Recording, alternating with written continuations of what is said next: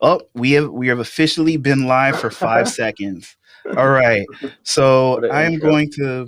I am going to bring up. Well, anyway, let's just dive into this. Okay. All right, let's do it. So everybody out there in the digital landscape, welcome, welcome, welcome. This is my first TriCast, I guess you'd call it. We're doing LinkedIn Live, YouTube Live, and also Clubhouse all at the same time. And this session is called Copywriting That Doesn't Suck and Makes Money. My guest today is James Laurain. He has a All series right. that he's been doing on LinkedIn called LinkedIn Ad Rewrites that I think is brilliant. And if you're in Clubhouse, my friend Brian Masseri is up on stage right now, and it's actually his fault that all this is happening because he's the one who put me on to James's content. So, James, why don't you just give a quick introduction of yourself? Yeah, sure. I am probably the least qualified of anybody to do anything, is usually how I introduce myself. So I actually went to school for electrical engineering and quickly realized that was not the life for me. And I think so much of us, we were just talking about this backstage, so many of us go through this past experience and then we end up in places that we never imagined. And what I've found is it's brilliant because we bring forth all these experiences that we had before. So electrical engineering was not my spirit animal that I thought it was going to be, but it's equipped me so well for kind of bending that into what I love, which is consumer psychology and kind of bringing that tech piece with it. So, Nice. yeah. And so just to give some people some frame of reference, I decided to do this live stream because of one particular piece of content. Now, if you've been Uh-oh. following me for any length of time, you know that I'm a video guy. And like I'm fascinated with copywriting because I suck at it, which is why I want to learn about copywriting that doesn't suck and can make money, right?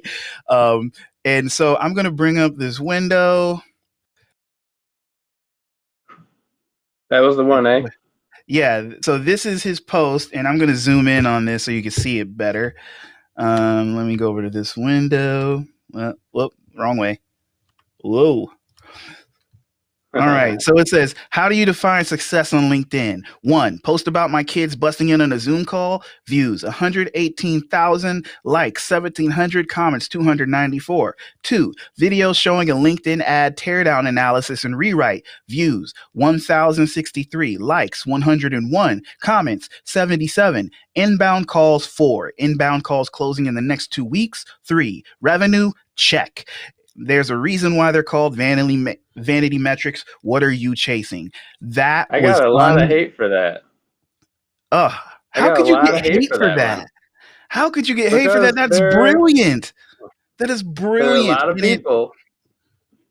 There are a lot of people who say you won't get the revenue. You don't get the revenue without the exposure. But they took it as if I'm saying there's only one way of doing things, which I'm oh, not. I'm okay. saying they both have their value. They both have their value.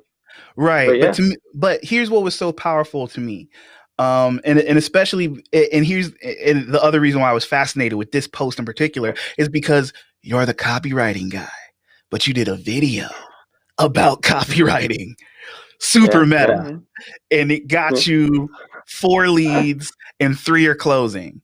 That's yeah. amazing. So being the copywriting guy, why don't you explain to me a little bit the logic of why you decided to do a video to, Yep, explain that?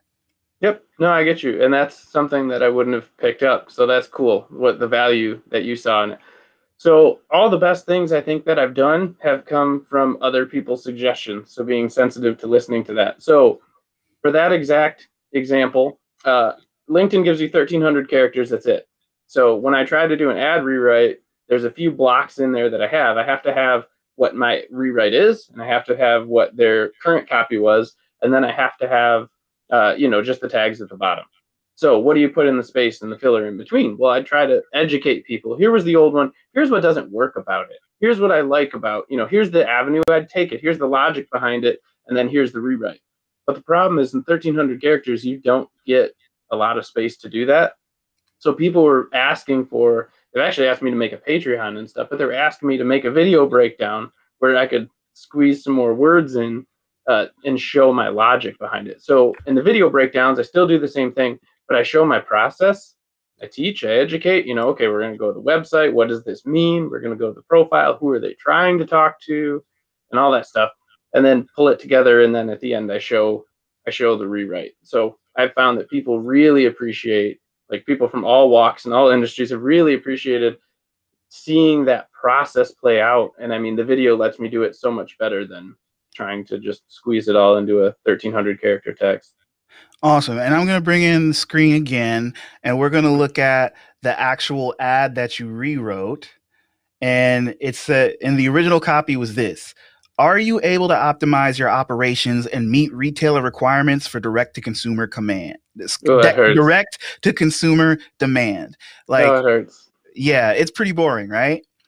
And you were also talking about letters per word, in that you focus on the average letters per word in one of your ads as like a metric as to whether you're communicating in a really, I guess, human way instead of corporate speak. And here's what you read. And the letters per word for that copy was 6.17 letters per word. Now here's what you rewrote: the e-commerce boom is about to bust your shipping department. Stores that didn't adapt to e-commerce fast enough didn't make it past 2020. Those who can't meet the rising expectations of direct-to-consumer shipping won't see 2022. Switch to an ERP built for DTC. Your survival depends on it. Like, I mean, that's kind of dramatic, but I'm here for it, man.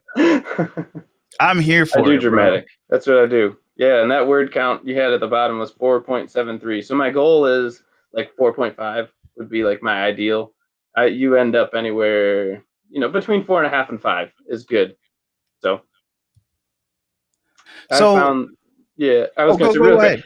I found it's not the length of copy. A lot of people complain about the length of copy, but even the old copywriting greats said long copy wins. Think of your copy like a salesperson in a room. You wouldn't limit that salesperson. If he's got that interested prospect, you'd let him say what he needs to say. So I am not opposed to a longer copy, but generally a good indicator is if your word count, your letters per word are really high, you're using more abstract words that aren't conversational. People will read as much as they're interested in. You just have to keep them interested. Right. That is awesome, man. And what was I going to say next? I'm sorry. Oh, I threw you off. No, it's all good. But okay, so explain to me a little bit more your whole process.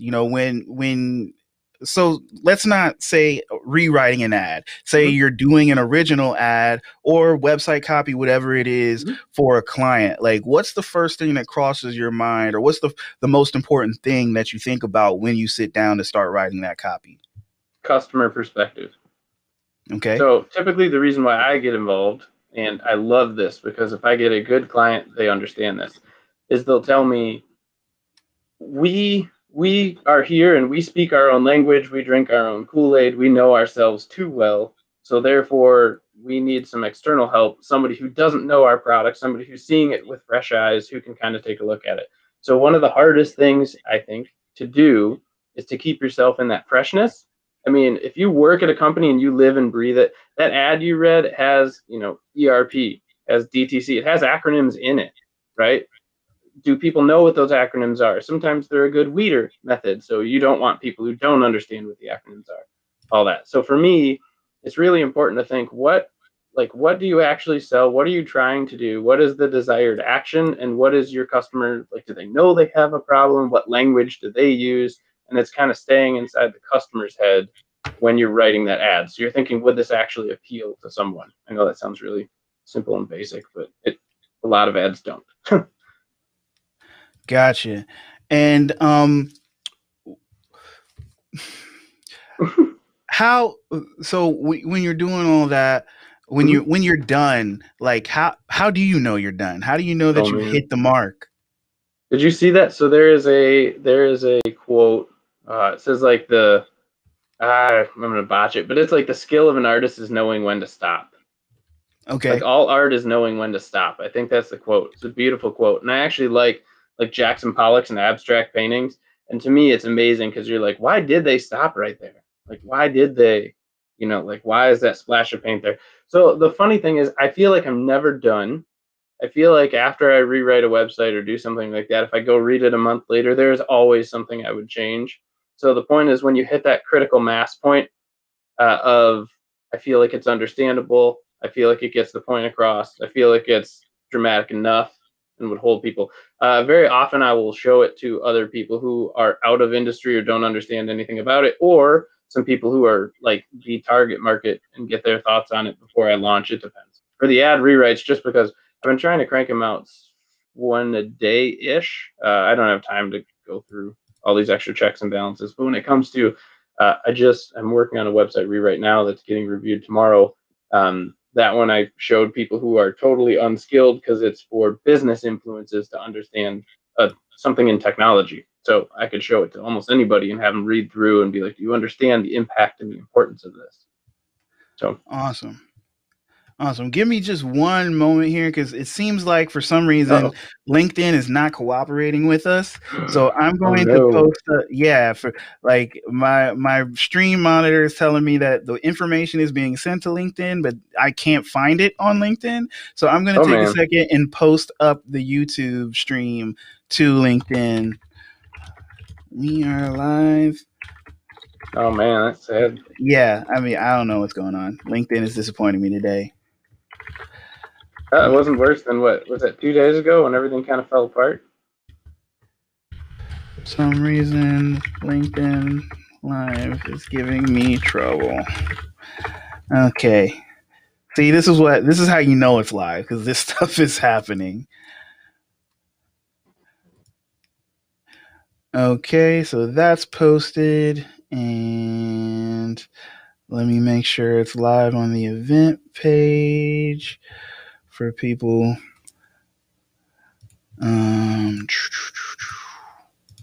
This is like the most janky thing that could ever happen. Oh, Oh okay, man. it's on the event page. All right, so hopefully people will get it that way.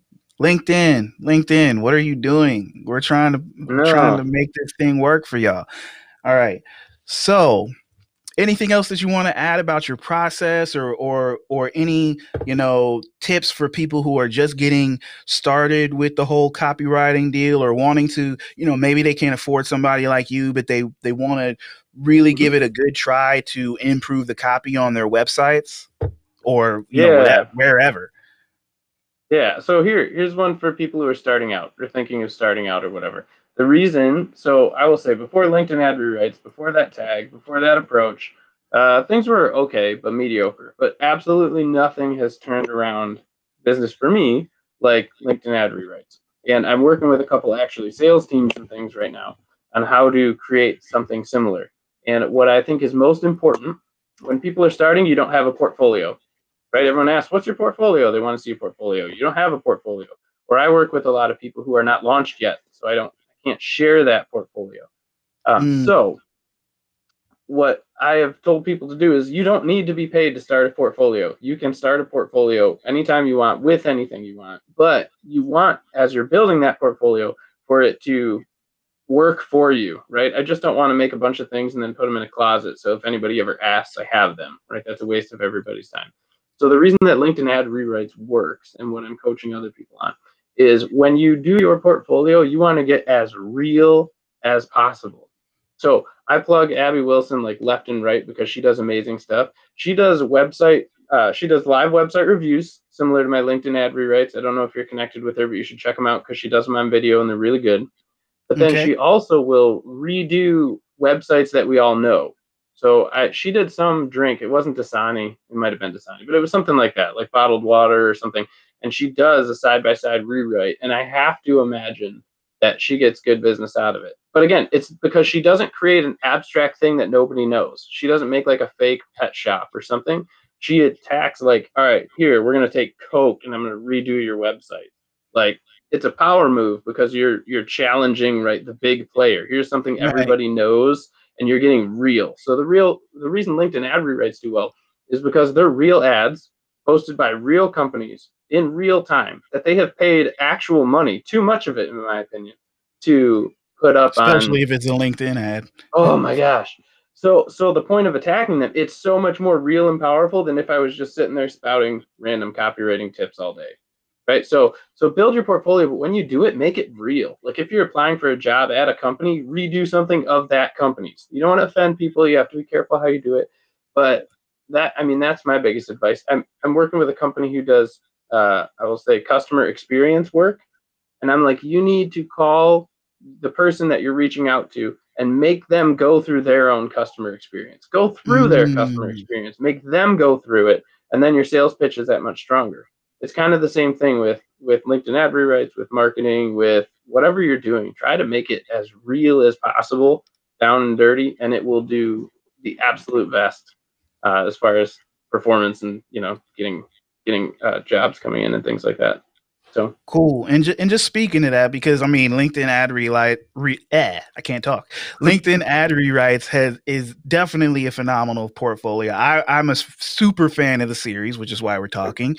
And just tell me, like, what was business like before, and what is business like now? Business before was it was a lot more of me reaching out to people, a lot more of me prospecting, a lot more of me trying. I've always liked inbound better, but it was friends and relatives and connections who knew me kind of recommending other people to me and that kind of thing, which is fine. For me, it's a side gig, so it was actually enough to be okay. Since doing LinkedIn ad rewrites, I get anywhere between 2 and 6 inbound a week of people who want to work with me. And the other thing that I love is I've made it intentionally a little bit difficult. Once the process is rolling, everything's fine. I hit deadlines and all that fun stuff. But I made onboarding like I want someone else to do the extra work to connect with me, because I want to know that they actually do want to engage. They actually do want to do things. They actually care about the project they're launching. And it's made a world of difference, because when you're outbound and you're hunting people down, you're chasing people all the time. And half the time Right. they don't even want to talk to you. If you get them to come to you, it's so much easier on every level. I totally agree. And the fact that this campaign, I guess you could call it a campaign, has had such a strong response, has this like changed your view of content marketing at all? I always believed in it. It's always been hard to strike the right nerve. That's the art of it. And then a lot of people will reach out too and say, "Oh, how do you hit that right nerve?" For example, like it's a switch. And it's really, the sad thing is you don't want to give the impression that it's easy, because it's not. It takes a lot of tries and a lot of failures, and then you finally grab something that ends up working. So I've always believed in it. I think some people view content marketing as just making stuff, and making stuff doesn't work, right? You have to make the right stuff. that's the Right. You got that's to the make key. it That's with the key. the word that everybody keeps using these days is intentional. You got to be intentional. But Yeah. it's true. Like, I mean, I'm not a guy who likes cliches. I actually hate them. Whenever I hear somebody using a term, Yeah. ad nauseum, it grinds my gears. But okay, we got a question from the audience, and we got a raised. Oh, I think we had a raised hand.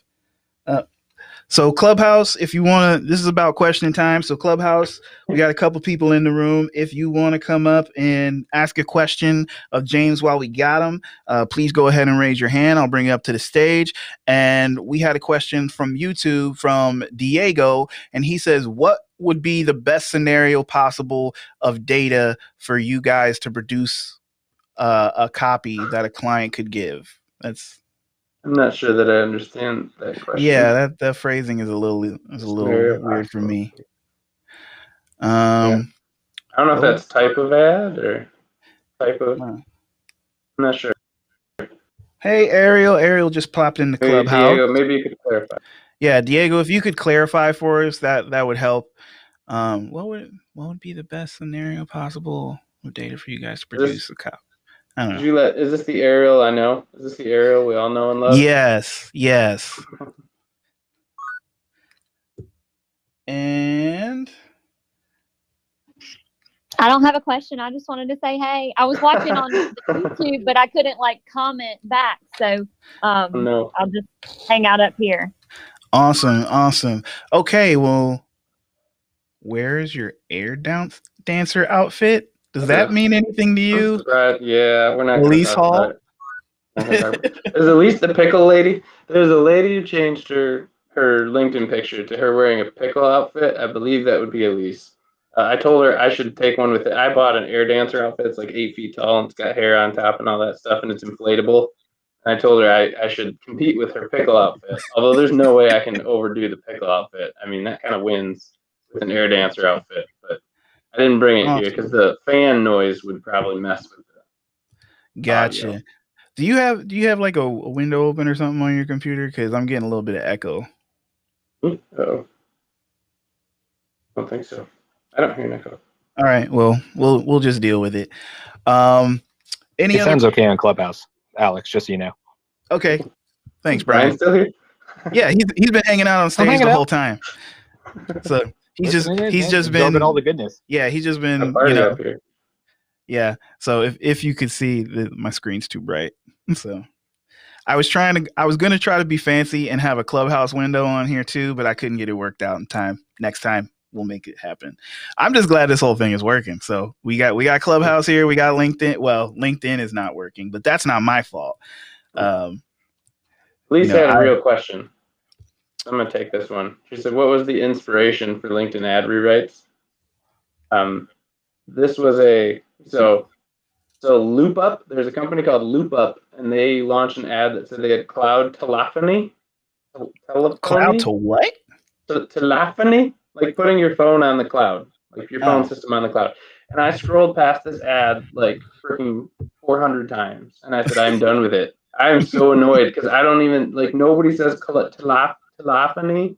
Telephony? Anyway, I don't know. So I rewrote it. All I remember is the first line is your phone system. What is it? Your employees aren't in your building, so why is your phone system?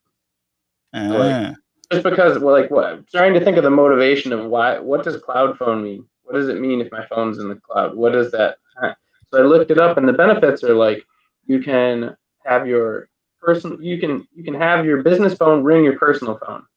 So I don't need to carry two phones. You can use one phone. It can bounce to my business voicemail. It can so I looked for the benefits and then kind of rewrote that one. And that one turned into somebody called me right away out of the UK and installed cloud phone systems. And he's like, "Help me with this." So interesting stats really quick, just in case, because I've had these questions. I have not seen to date anyone actually change their LinkedIn ad text at all. So when I rewrite it, they're usually good, positive feedback. Not one person has I seen change it. I've had a few of the companies that I have messed with respond. So Drift was one of them that comes to me. I think there was one called Thought Industries. They have commented on it or liked it themselves, or had other people comment on it. One lady said "You have a job," and I'm like, "Do I?" And then she never responded. But I find most of the opportunities come from other companies that kind of reach out after seeing me do one. So it is kind of funny. I don't usually get them about the target itself. I usually get them from other people, other companies. Nice. Let's see. Diego, I think he tried to clarify for us. He said age, genre, time on page, professional layout, and other metadata from a blogger audience to increase the effectiveness of copywriting. Oh, so do you use any of those things to increase any of those data points to try to increase or tailor your copywriting and increase its effectiveness? Yeah, a lot of times I'm doing B2B, not B2C, so it kind of matters less. If that makes sense. Because it's I'm not, I did some B2C stuff. We were aiming for younger kids and things like that. And if anything, I took my platform. So I did TikTok and, did a lot more on TikTok and a lot more on Instagram because I had a consumer product that sold better there. But with a lot of this, profession obviously makes sense. But it's kind of, when it comes to B2B websites, it's a little more cut and dry. I want to find more what is the target roles. So I'm doing one now. I'm doing a couple now that have a tech influence, a technology influence, a buyer influence, and a manager influence. And so it's you kind of build. We've made separate pages for those because the manager does not understand the tech, but also I need the tech to be able to sell the manager. So it's kind of I use those personas more than anything, more than age and gender and things like Okay, I get that.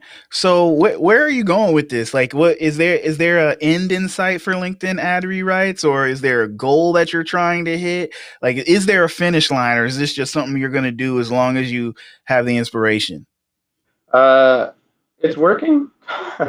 So I don't really, as long as companies keep like paying for really crappy ads, then I guess I have business. This is another good point. You want to find content and make content that kind of rewrites itself, right? That feeds you inspiration. How do you get your inspiration every day? If you have to come up with ideas every day, it's taxing. But luckily, a lot of people are paying me, literally indirectly paying me because they're paying LinkedIn for crappy ads, which are just fodder, right? That I can rewrite. So I don't have a specific end in mind. Again, what I'm doing is working, and I'm enjoying it, and it's fun, and people seem to react to it and like it. So I have no reason to stop. There is an there's a funny comment from Elise, who is the pickle lady. She asked if I've ever had anyone take it negatively and reached out and told me to stop or called me out. I've had a lot of people claim that they could rewrite it better. I've had some people rewrite better in the comments, like not from the direct company. I love it because I love seeing their rewrites. Like, I think creativity is like beauty in the world. Right? There's no limit. Nobody has more than anybody else or whatever. There's an infinite basket, right? So if somebody's gonna rewrite and they can do it better than me, like, I'm cheering them on. I'm not angry, cheering them on. Plus, I believe competition breeds innovation, right? Yeah. So I mean, maybe you could find another copywriter and y'all could do like an ad rewrite challenge where you each rewrite the ad, and like maybe do you have LinkedIn Live? I think this would be something interesting. Maybe this is a strategy you can employ down the line. Like, you each target an ad, you rewrite the copy, and then y'all reveal your new copy to each other live on a LinkedIn live stream. And you get people, and then after you do that, you put up a poll and you get people to vote on whose rewrite was better.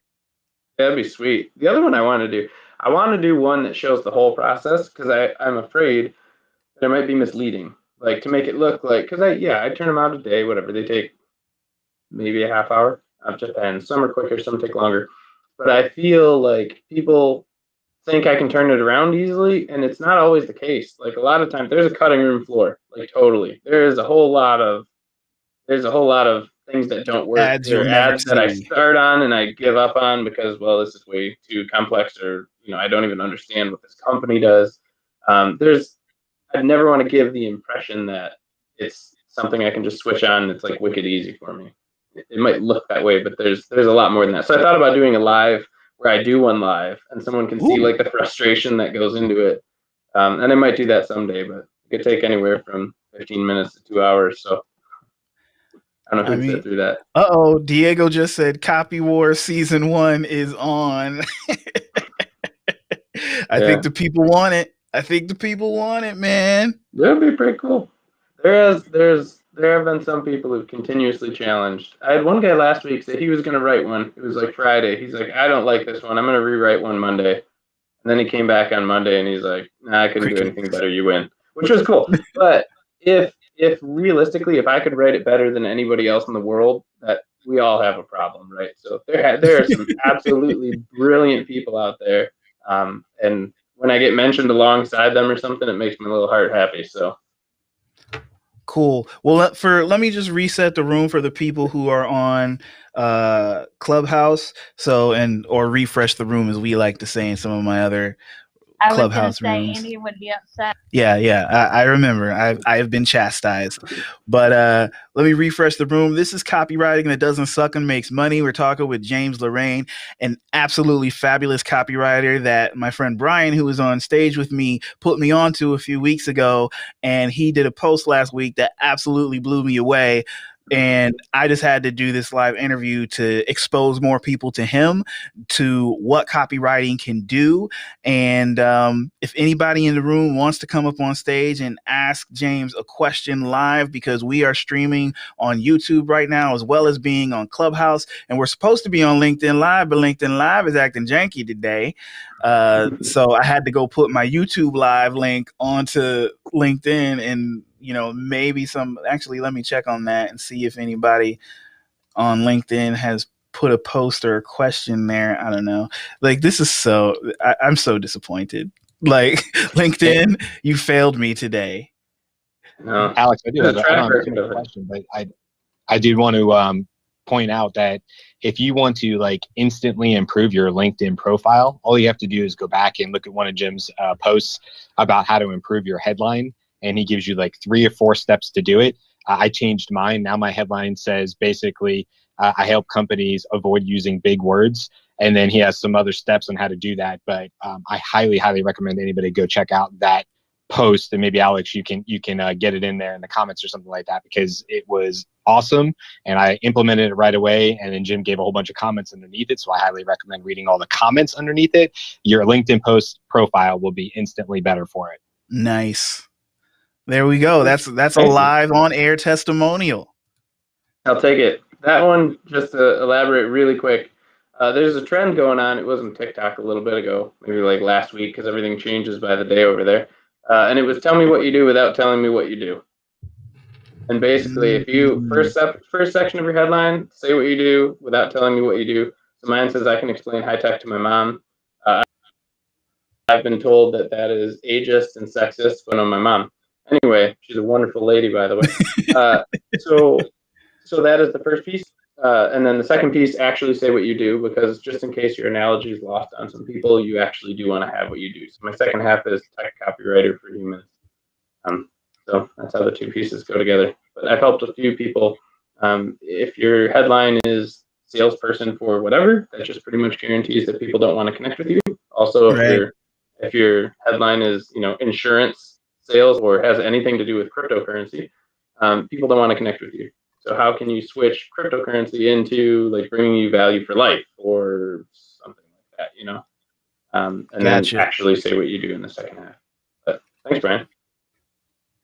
Pretty cool. So we just had a couple more people join the room. If you have been late to the party, this is Copywriting That Doesn't Suck and Makes Money, where I am interviewing James Laurain, a fabulous copywriter from LinkedIn, not LinkedIn, the company, he does his own thing, but he's got a series on LinkedIn called LinkedIn Ad Rewrites that has been catching fire. It's over 300 followers of the hashtag right now, which is actually very, very good for a personal hashtag. Those are actually amazing numbers. And James has just been breaking down the series for us, telling us about his inspiration and what kind of goes into the mindset of being a stellar copywriter. And he might not think he's a stellar copywriter, but I do, because I have been thoroughly impressed with everything that I've been reading and the video breakdown that he's done that caught my attention. So if anybody in Clubhouse or on YouTube wants to ask another question, hop up on stage real quick. We are more than welcome for it, but we're only going to be here for a couple more minutes because I told James that this was only going to be a half hour. We have been live for 33 minutes just about. So if anybody wants to get a question out, this is the time to raise your hand, hop up on stage, and we will try to help you out. I want to know how Elise is happy being the pickle lady. Like, is the pickle? How do you outdo the pickle lady? I think you're the pickle lady for life now. Oh, nice.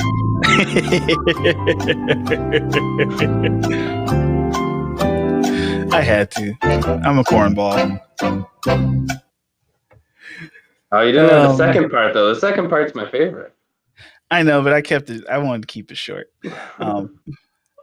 But anyway, James, I just want to say thank you so much for agreeing to do this. I know this is not your usual thing, but I mean, when I see people out there, creatives, working hard, doing things that are innovative, I want to be a part of that. I want to help highlight that. And so that's going to be one of the things that I try to do ongoing when I do these live streams, because I'm probably going to take the recording of this and make it an episode on my podcast that I have coming up.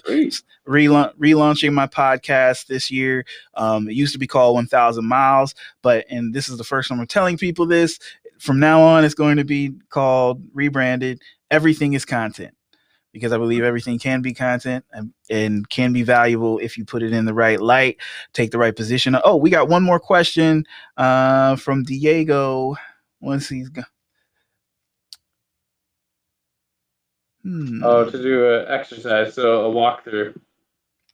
I'd say the second copy to your next stream possible show an exercise. If you do follow that hashtag on LinkedIn, if you go to hashtag LinkedIn ad rewrites, there are, I don't know, a couple dozen actual ad rewrites and then several, 5, 6, 7 videos on there that show that breakdown. So if you want to go check it out, if you're on LinkedIn, literally you type in LinkedIn ad rewrites, just as one word stuff together in the search bar, and it'll bring them all up.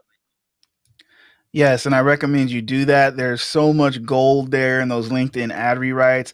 Like I really didn't understand the power of copywriting until I could see those rewrites side by side and see how much more impactful they were to me, after looking at the original copy. So I think we're going to wrap it up right about there. We have been live for 35 minutes. One more time, I want to thank James Laurain of the series LinkedIn Ad Rewrites for agreeing to be my guest today. This has been awesome for me. And we attempted the simulcast on YouTube, Clubhouse, and LinkedIn at the same time, but LinkedIn didn't want to play nice. So I had to put the YouTube link up, and so some people will hopefully see it. But once again, James, thank you for this. Everybody who attended on Clubhouse, Brian, Ariel, Layla, Chris, Ralph, James, there's been some other people who popped in and out whose names I wasn't able to get. Thank you all for humoring me and showing up for this. I really appreciate it. And this is actually also the first room on Clubhouse that I have created. So we did a whole bunch of firsts today. So and hopefully next time LinkedIn will cooperate and actually put my live stream up. You even put them on the banner, LinkedIn Live. I know, right? They got top billing. What's going on here? Yeah, but ever since Microsoft took over, there we go. It's all down there. Oh, let's not go there. But I'll just say thank you one more time, and thank you to everybody who was in the audience. I think at the top of it, we had 8 people watching live on YouTube. We've had a bunch of different people come through on Clubhouse. And once again, LinkedIn, you recording up there. You dropped the ball. Yeah, we'll put the recording up there. So I'm going to end it here. Thank you, James. I'm sure I'll see you in the feed again. And, maybe some DMs will go flying back and forth. But this has been Copywriting That Doesn't Suck and Makes Money, because James' copywriting doesn't suck and he makes money. Everybody have a good day.